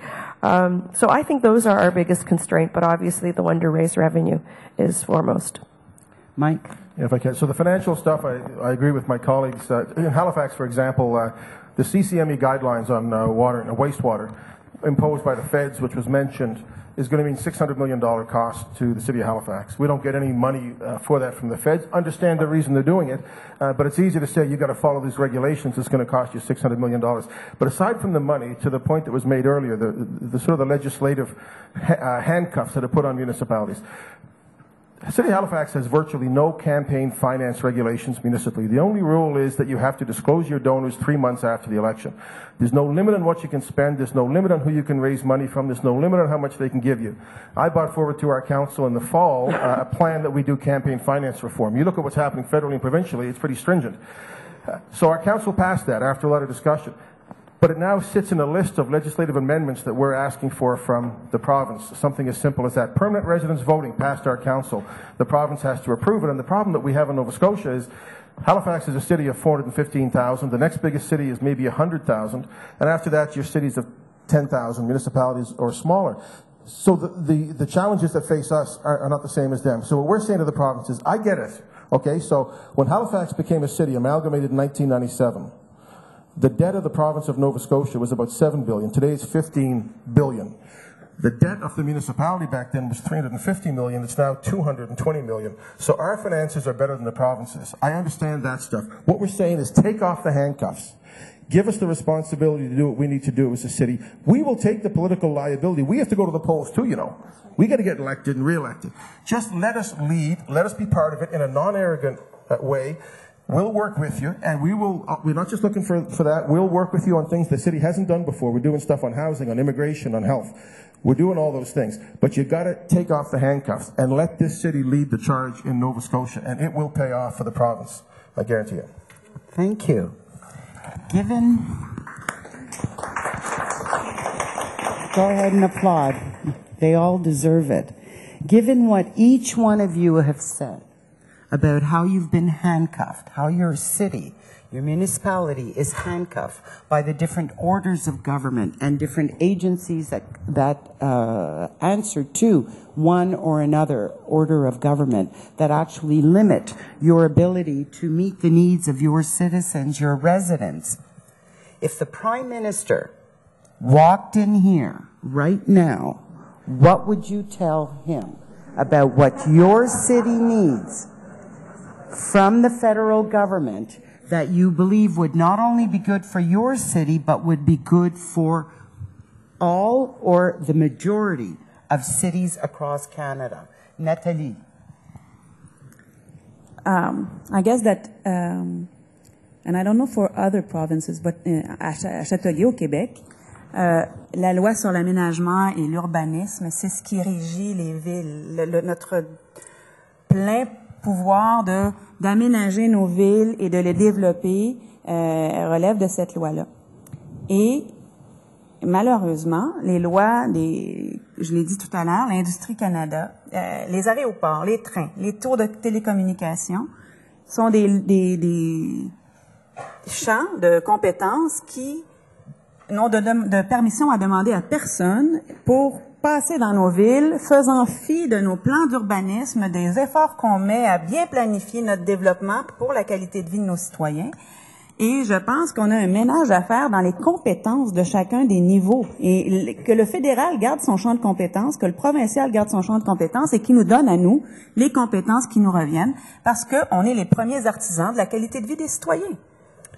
Would you like to see, in terms of federal agencies that you say have a right to come in under the law and do whatever they want within your municipality, that they be obliged, of course, to actually we're going, Châteauguay is going against Rogers Communication to Supreme Court in October because we offered them to put their antenna in another place, which was a good place for them as the place they primarily choose to put their antenna.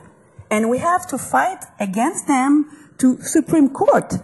We're 50,000 people trying to just have a surrounded area, like quite a life quality, without being invaded by all those antennas and put them somewhere apart in the municipality. Not only say, not in my backyard, you just say, can you put your antenna there? It will be easier for us to live with? No. Good point. Dan, what would you like to tell? If it's the Prime Minister of Canada, then it's the Prime Minister. But I think I just saw a Premier Wynne walk in too. What would you like to tell those two? Well, in honor of David Johnston and Alex is here, I'd say he made a very good choice for Governor General. I'd tell the Prime Minister and Madame Wynne that we need predictable funding, first at the federal level. We should be able to apply for grants through different federal programs that are transparent in what is required of municipalities and expect that they're processed in an equitable and fair manner, not based on geography or partisan politics. And I think that needs a full reform. I think they need to look at what they pass with regards to regulations and how they fund it down to municipalities. If Madame Wynne was here, I would speak to the Premier about the fact that there are different opportunities in the province of Ontario for municipalities to move forward if they would allow us the decision-making powers. Bonnie Land on one, Mark mentioned it, the Ontario Municipal Board should not be able to overturn our decisions. Two, it's great they want to give small cities like Stratford gas tax money, but to tell us it has to go to public transit, we have 15 buses. We have the nicest 15 buses you're ever going to meet. We don't wear them out. I don't need to buy them every 3 years. I need to take that money, though, and I should be able to put it whether it's towards a mental health center in our community, an expansion of health unit services, better education pieces with regards to retraining and skills development. I should be able to do that. I don't need the parochial parent telling me how to run my municipality. And frankly, it doesn't matter whether it's Premier Wynne or whether it was Premier Harris or McGuinty or in this province, any number of them. It happens everywhere. And I would just tell them that they need to trust us. And Mike's touched on, I go before the electorate. I have a little bit better success than some of them.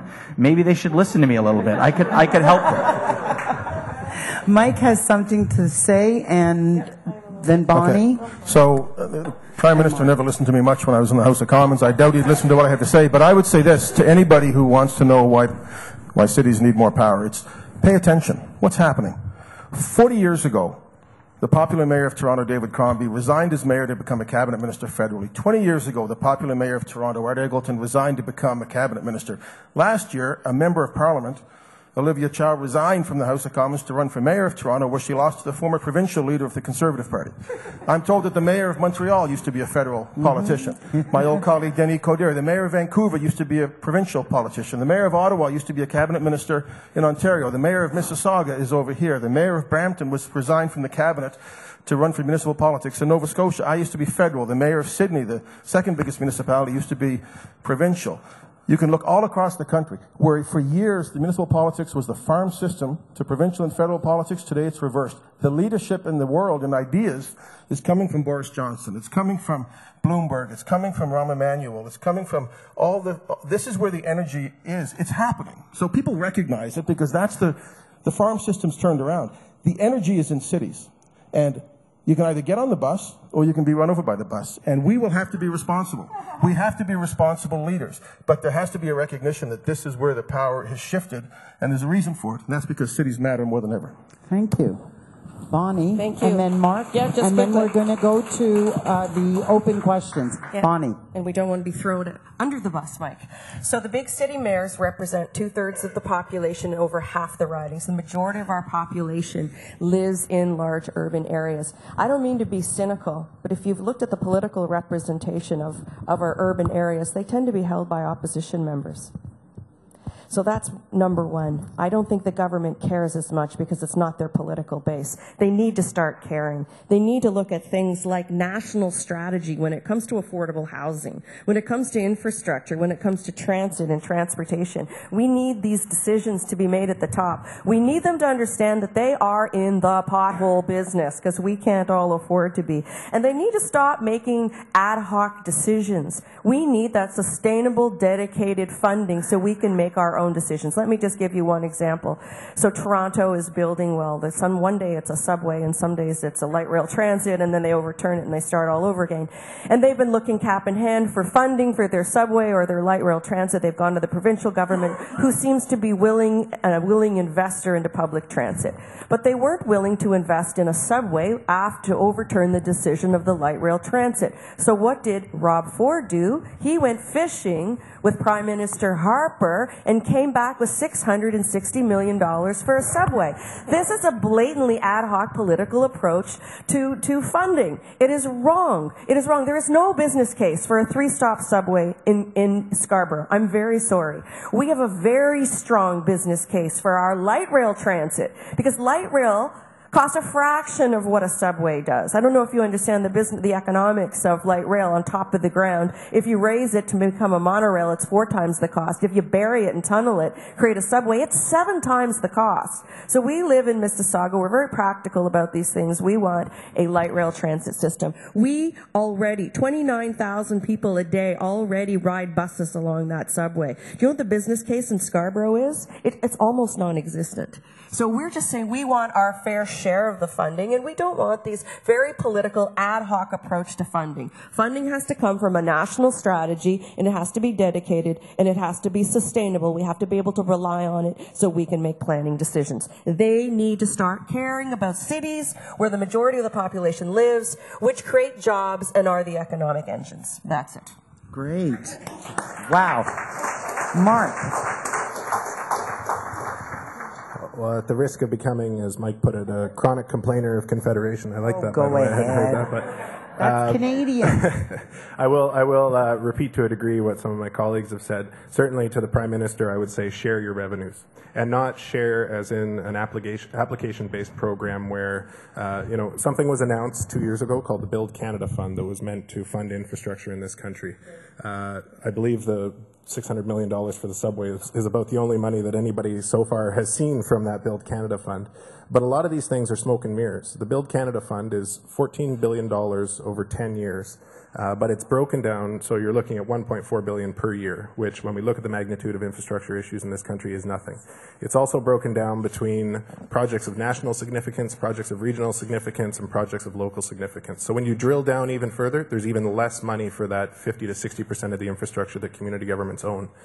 The gas tax is a fantastic example brought in by Paul Martin and made permanent by the current federal government, and also indexed now. So it's a predictable, stable source of funding that municipal governments can count on.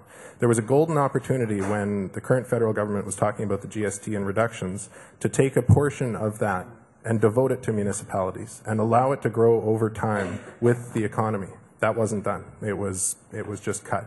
So that opportunity for now has been lost. But I know this is something FCM has talked about in the past, and it's a conversation that needs to happen in the future as well. You know, the national conversation and the provincial territorial conversation is often, you can't bring up taxes. You can't talk about raising taxes. That memo hasn't seemed to make it to the municipal sector yet, because we do raise taxes. Most municipalities raise taxes almost every year. And when you have a last name that's pronounced Heyck, and you talk about taxes going up a lot, it makes for some way too easy headlines in our local newspaper. But the reason that I think, many, or savage, yes, savage tax hikes, I like that.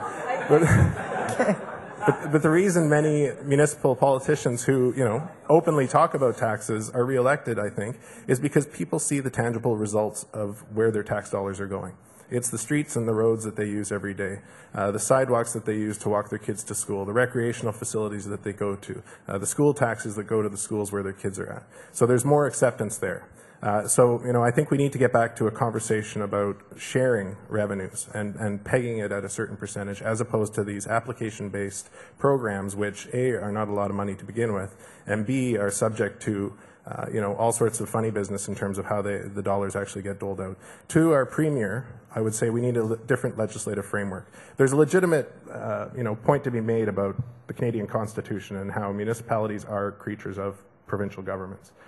But on that level and in that relationship between provincial, territorial, and municipal governments, we need to have a real conversation about the needs of those governments. And as Mike said, let municipalities take the handcuffs off. The City of Toronto Act is certainly something that, while Toronto and Yellowknife have many differences, in terms of our context within the provinces and the territories that we operate, we're somewhat similar. And we feel strongly that a special piece of legislation is needed to govern the City of Yellowknife, because we do have the capacity and the ability to represent our citizens in a fair, open, and accountable manner, and that should be recognized legislatively. Thank you. Thank you. And now we've gone a little bit over the agenda, the amount of time, schedule for everything. So instead of having 20 minutes for the question period from the audience, we have 15 minutes. Exactly. So I open it up. I'm going to ask you to, one, identify yourself, and then ask a brief question. If you go on too long, I'm cutting you off at the knees. And the mayors here, I don't want each mayor to respond to one question. Okay? Whoever gets their hand up first gets to answer the question. Okay? So, it's open. Go ahead. Good afternoon. My name is Mairesse. We talked a little bit about inclusion. Madame la Mairesse a dit qu'il y a 12% d'allophones à Châteauguay. My question to you is, how do you encourage more people, more visible minorities, for instance, to run for municipal politics? I don't mean to offend anybody, but Mara's the only person who's not white up there. I'm not a mayor. But it's just that if we're talking about inclusion and the lifeblood of the country being in the cities, then don't we need more representation in that way as well? Thank you. Well, to present somebody's c'est compliqué. First time you have to convince the person to present himself or herself, which is like not everybody wants to run into politics. And then the person has to be elected. So it's like 2 levels of difficulty to be a representative. But we do have a lot of, and I'm, by the way, the president of Femmes et Gouvernance de l'Union des Municipalités du Québec, so I'm doing a lot of things to promote politics through women. And la difficulté, c'est de rejoindre, and the young people too. We used to have an Haitian girl on our late administration, Esther, which is a young lawyer, and she had to quit because she instead of being a counselor, she started to be a mother. But it's quite hard. And then also to just understand the rule and you know the new ways of like the new arrivals are already learning to be citizens of their new countries and cities, and then to just bring them to step higher, then it's hard. Thank you. Very quickly, Bonnie. Just very quickly, I just want to say that we know that female representation is about 25% across the country, but I think you're talking about more than that. And I want to say that in Mississauga, a number of people have stepped forward from diverse communities for nominations. We have nominated many diverse candidates, which is excellent. Many candidates municipally have stepped forward. People who are from, Pakistani Muslim backgrounds, Sikhs, etc., have all stepped forward. Now, we didn't have the benefit of electing one this time in Mississauga, but I think it's coming very close, very close. So as a result, I created something called Diversity and Inclusion Advisory Committee, and we're just about to do the interviews to appoint it. I want to be sure they have a voice on council since no one has been elected, so I want to be sure their voices are heard and their needs and their issues are met. Thank you. That's excellent. La prochaine. Je m'appelle Michel Faure. I am a resident of TMR, Town of Montreal, which is one of the very rare garden cities in Canada and the only one in Quebec. I will quote a French philosopher and politician, Simone Weil. She said, sans dialogue, il n'y a pas de débat, pas d'échange d'idées, donc pas de démocratie. Without dialogue, there's no debate, no exchange of ideas, therefore no democracy. We have a mayor in TMR, who for 3 years has held secretive talks with lobbyists, and we learned about 2 weeks ago that they're about to build a giant mega mall in TMR. Do you feel that this is democratic? Thank you. I'm going to give that to the mayors outside of Quebec. Okay? I don't want a Quebec mayor to be in the possibly difficult situation of criticizing publicly or not a colleague. So I will go to, he doesn't want it, Mark. Yeah, he's all the way up in Yellowknife. I'm the furthest one away. Marois will have a hard time getting up there. Go ahead. Well, I can't speak to the specifics of this situation, but I would say that my experience, both as a councillor for 3 terms and now as mayor for the last 2, is that municipal and community governments are by far the most responsive of any order of government. For better or worse, sometimes I've seen it where an issue comes before a council, and those people who are engaged in the community will come out en force at that meeting.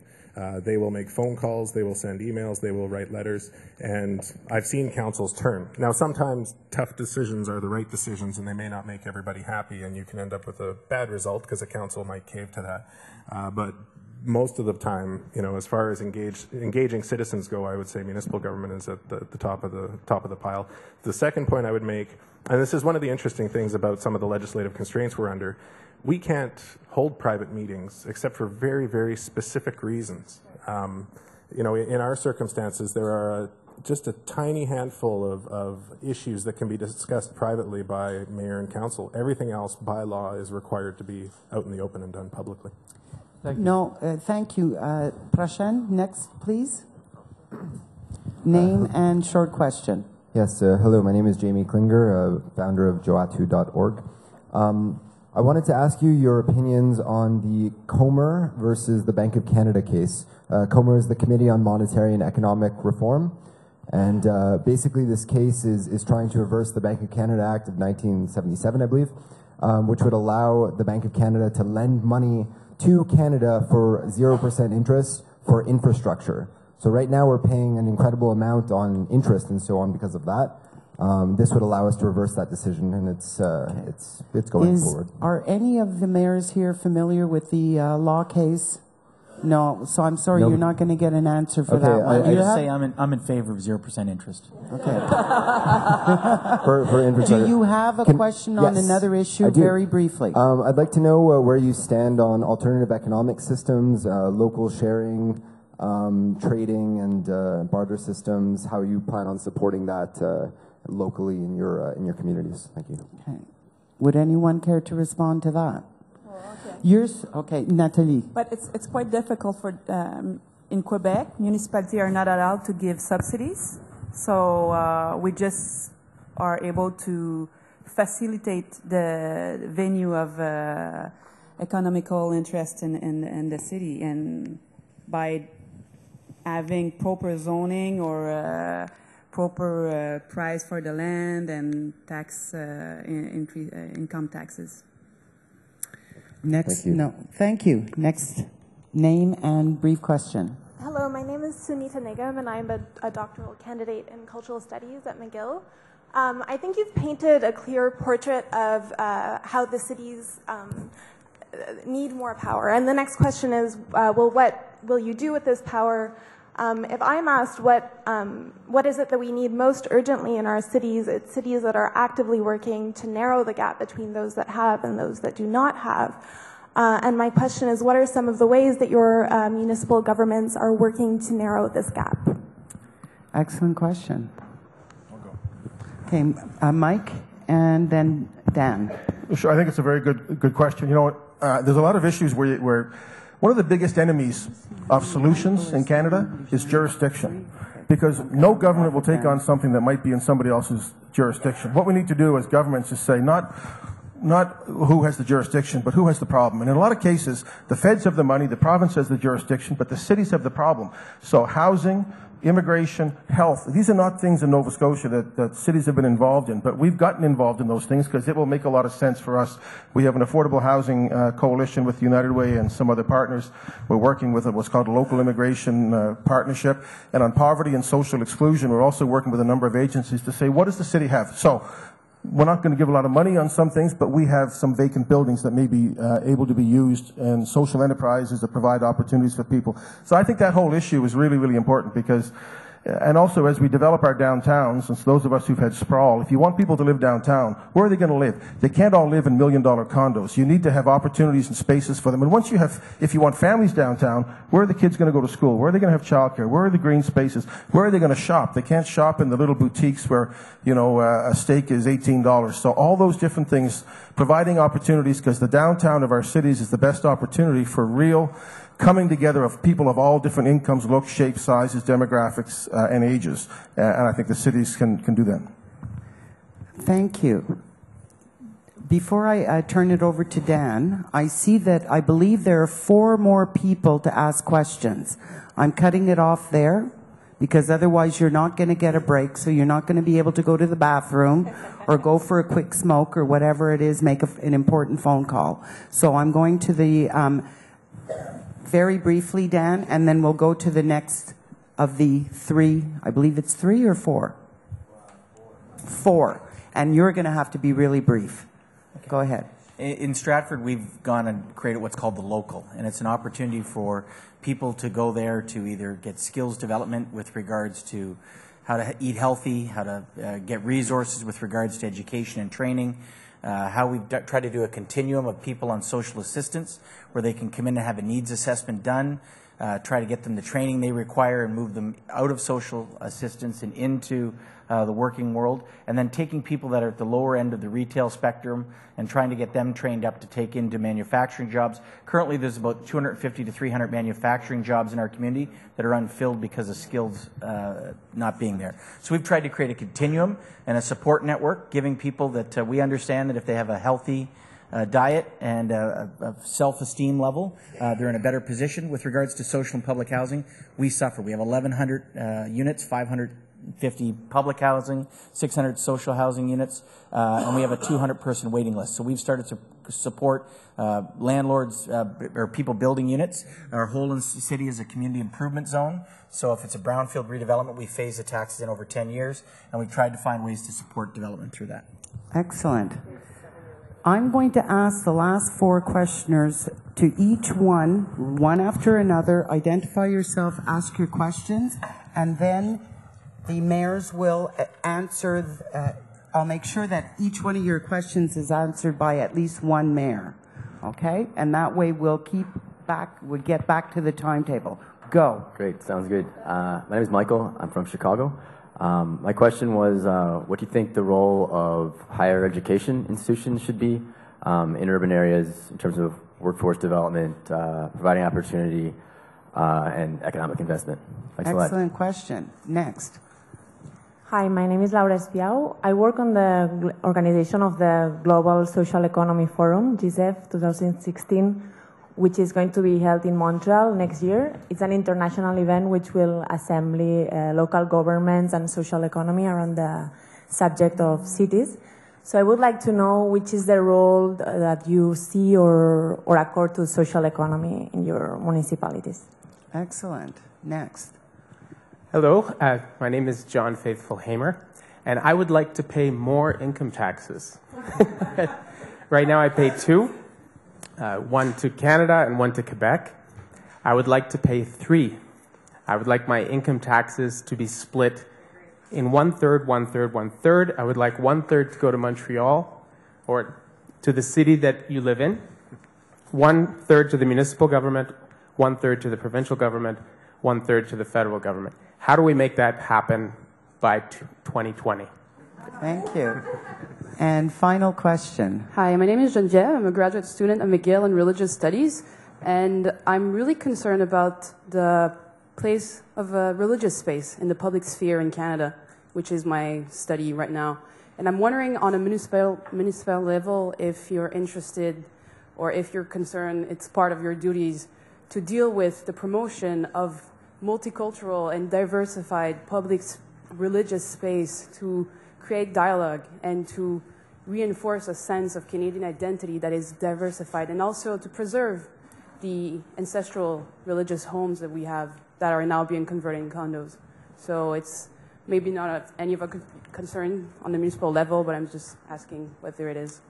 Excellent. So we've had a question on the role of higher education institutions in providing jobs, training, working with the municipalities towards better economic development, etc. We've had a question on the income tax. How do you go about getting an even split so that municipalities get their fair share? We've had a question on social economy. And finally, we've had a question on the diversity of religion and the role that cities can play with that. Bonnie, I'm going to ask you to I'm going to go real quick. Maybe we all could just real quick. So on religion, so we're certainly building more mosques, gurdwaras, and mandirs and temples than we are churches. The churches that exist today tend to be evangelical churches in industrial units in malls. So that's what's happening. I did fight to keep the Lord's Prayer. It was a tradition that people wanted, and that worked out well for us.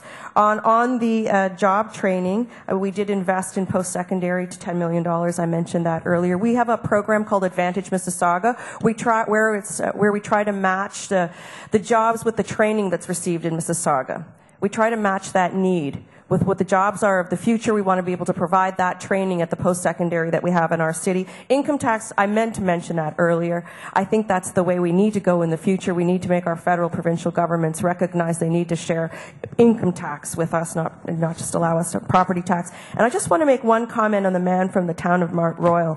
What you need there, sir, is a code of conduct for your councillors and your mayor. You need an integrity commissioner.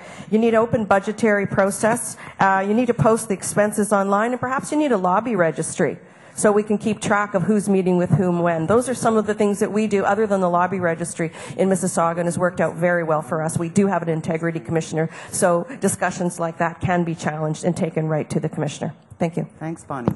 Mark. Thanks. On the question of higher education, absolutely. Particularly for small to mid-sized cities, a university institution or some sort of higher educational institution can absolutely be foundational to the local economy and to the sustainability of that community.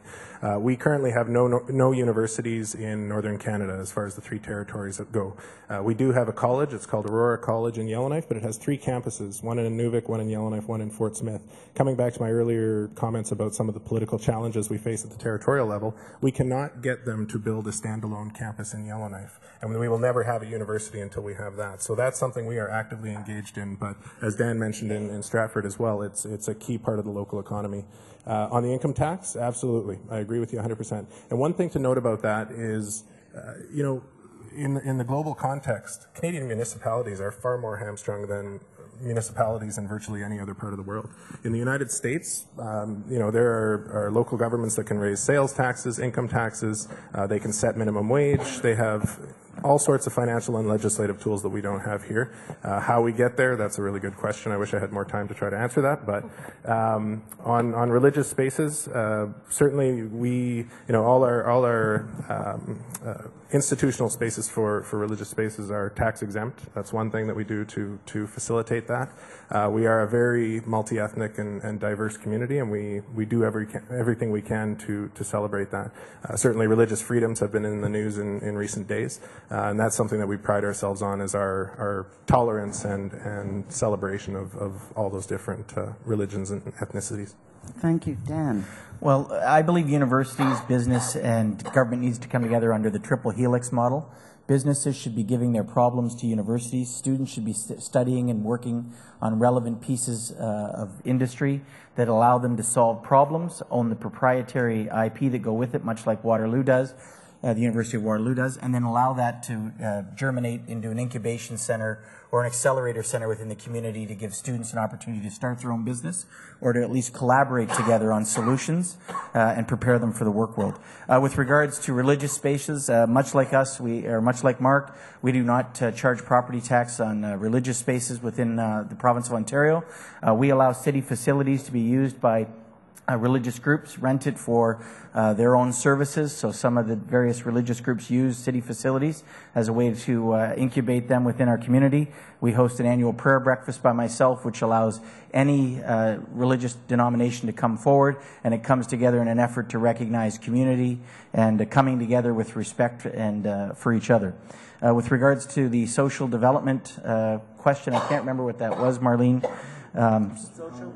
Social economy. I got to be honest, I haven't done enough on it to understand how we could move forward with it. But there are things like that that are going to evolve over time that are collaborative efforts between the 3 levels of government. But it also requires us to not be bound by the Municipal Act, which is almost in Ontario updated about every century, whether we need it or not. And lastly, the income tax. I like the fact that you want to pay income tax to all 3 levels of government, and I think that's great. The first thing we need probably would be a first ministers conference, because they haven't met for about 5 years together, and they'd need to get together and talk about it. And then they'd have to sit down with FCM, who's only told them about this for about 10 years. So that's great. Okay, they're all good questions, but I'm going to go on the first one, the education. So Halifax is a university town. We have 6 of them. We have all kinds of universities. We have a very strong community college. I've always felt that universities over the last decade or so have been looked at by governments as opportunities for rationalization as opposed to opportunities for leverage. So we started, when I became mayor, the Halifax Higher Education Partnership. We meet on a regular basis with universities, the community college, and the real focus is talent attraction and retention. Halifax needs people like a lot of cities. We have an advantage. We are a university and college town. We have a lot going for us. The problem is that there aren't the opportunities. So how do you create opportunities? One of the things that we did as a municipality is we started a program called Bridging the Gap, where we hire each year 18 students right out of university, because the 3 to 5 year experience is a killer. People move away, they don't come back. That's one thing that we did. That came out of that partnership. The International Students Reception that you saw is very important. We're one of the best places to go to school. Now, I see a lot of students here. I showed you the best library in the world, brand new, top 10 building in the world. I've talked about the universities. I want to tell you one last fact. I'll leave you with this, Marlene. According to Matador magazine, write it down, you can Google it. According to Matador magazine, Halifax was chosen as one of the top 20 places in the world to party before you die. That's a fact. So, all those things together, education, smart people, job opportunities, party before you die, Halifax. Now that's audacity to come into Montreal, a university city, and make a pitch. You get schools here? You're listening to this, Madame Fortier. Okay. Go ahead, Nathalie. Et moi, je dirais que Châteauguay est la meilleure ville où vivre avant de mourir. Alors, au niveau de l'éducation, la grande région de Montréal, en fait, grâce à Montréal, on a une cité universitaire avec une des meilleures universités au monde à proximité, donc on est choyé. Et par contre, il y a seulement 20% de la population qui a un diplôme universitaire. Et ça, c'est très peu si on veut que la grande métropole soit compétitive face aux autres métropoles nord-américaines notamment. Donc, il faut faire des efforts. À Châteauguay, on a un projet de bâtiment multifonctionnel. On veut déplacer des services municipaux, les rendre plus centraux, plus près des citoyens. Et dans ce bâtiment-là, on a prévu des étages pour attirer des cours universitaires et collégiaux, avoir de la formation continue avec les entreprises du parc industriel aussi pour donner de la formation aux gens qui travaillent et qui n'ont pas nécessairement le temps de se rendre justement à Montréal pour obtenir cette amélioration de leurs connaissances. Donc, c'est le projet qu'on travaille en ce moment avec différents collèges et différentes universités. Pour ce qui est de l'économie sociale, moi, je dirais que les municipalités n'ont pas à tout faire. Les citoyens sont là et ont beaucoup de pouvoir. Ce n'est pas au pouvoir municipal de faire tout dans les municipalités. On peut accompagner, faciliter, mais les citoyens ont une grande part de cette énergie, de cette innovation. C'est notre plus grande richesse et je crois que l'économie sociale se porte bien justement parce que on est là pour les accompagner avec les différents paliers gouvernementaux aussi qui s'intéressent à l'économie sociale. En ce qui a trait à la religion, on ne s'ingère pas dans la religion. C'est un champ qui est personnel à chacun. Toutefois, je peux dire que là où le zonage le permet, il y a des mosquées ou des églises qui s'installent. Ça se transforme. On a maintenant des messes en espagnol une fois par mois parce qu'on a une communauté latino-américaine qui est importante. Donc, et les latino-américaines se promènent. Ils vont même jusqu'à faire des messes à Ganawagé, la réserve amérindienne qui est juste à côté de chez nous. Donc, il y a des échanges comme ça qui se font. Et il y a aussi pour célébrer la diversité culturelle, tous les événements qu'on a, les fêtes de la famille, les fêtes nationales, où justement les gens peuvent tenir des kiosques, se rencontrer, expliquer d'où ils viennent, souligner leurs fêtes qui sont importantes dans l'année aussi. Alors, on essaie de les accompagner dans tout ça. Voilà. Merci beaucoup. I'd like to thank each mayor, Mayor Bonnie Crombie, Mayor Mark Heyck, Mayor Dan Mathieson, Mayor Mike Savage, et la mairesse Nathalie Simon. Did I get your name right? No. For being here today, for great input. I hope that you're walking away with some really great ideas. The break, which was supposed to be 15 minutes, will now. Have to be 8 to 10. Now there's a washroom in the back there, but you may want to go downtown to what did you say? Like downstairs. Downtown?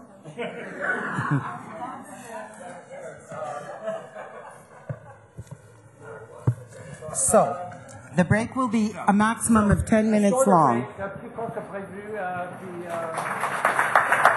Thank you.